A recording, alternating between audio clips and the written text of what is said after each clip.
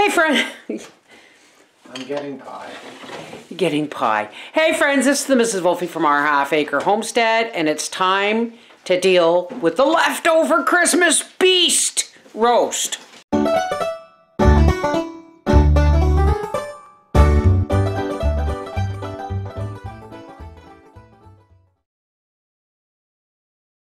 This here is probably 3 pounds left over of roast beef. We've been eating sandwiches and hot roast beef sandwiches.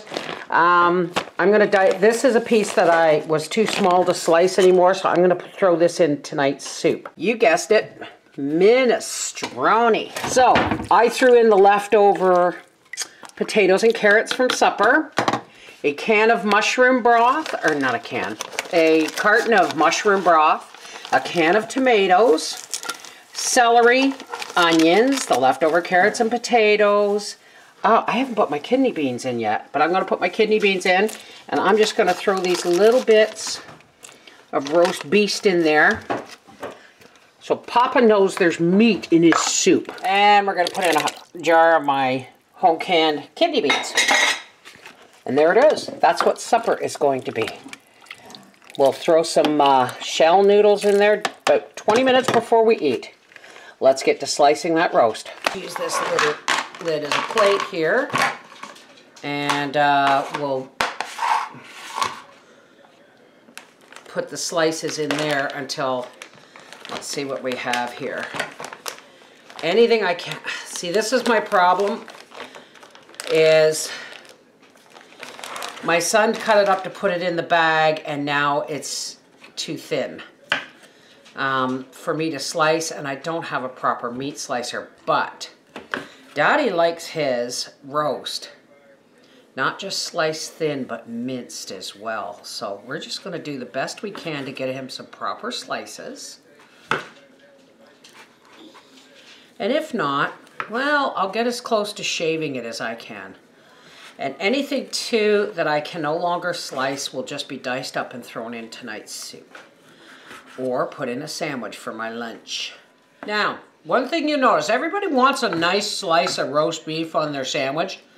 But the truth is when you get older, your teeth get, your teeth aren't as good as they used to be. And mincing up your meat in a sandwich is not a problem. A loose meat sandwich is just as good. Now this is going to go into the soup.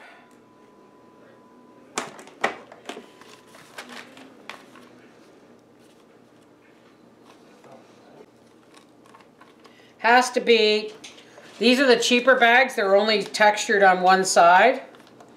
It has to be that side up because it's wrinkled. Okay, folks. These bags I got from Walmart. I'm going to tell you, I've had some problems with them not sealing properly, and I'm going to tell you why I think that is. These bags are only textured on one side, and the way they were packaged, they've got a wrinkle in them. If you, when you're sealing them, do not put them clear side up. Put them textured side up. For some reason, if you put them clear side up, your textured side doesn't seal as properly. I don't know why, but we figured out the problem, thank goodness. I said these were going to be for Papa's lunches, but you know what?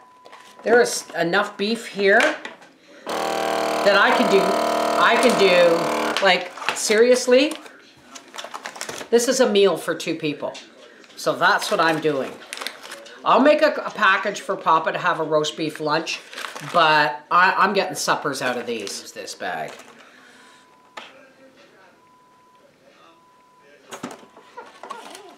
And there's another lunch, so we got 2 lunches for Papa. Now let's seal this bag and cut the top off. Doesn't always work, but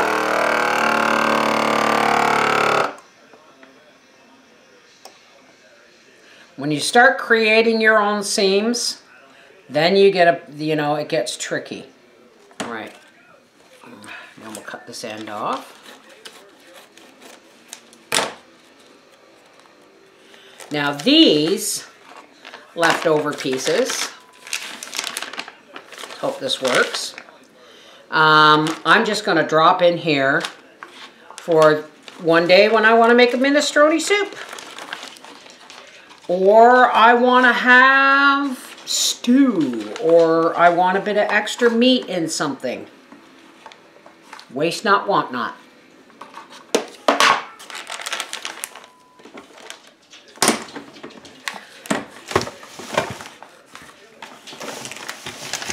Okay, folks, here's the skinny.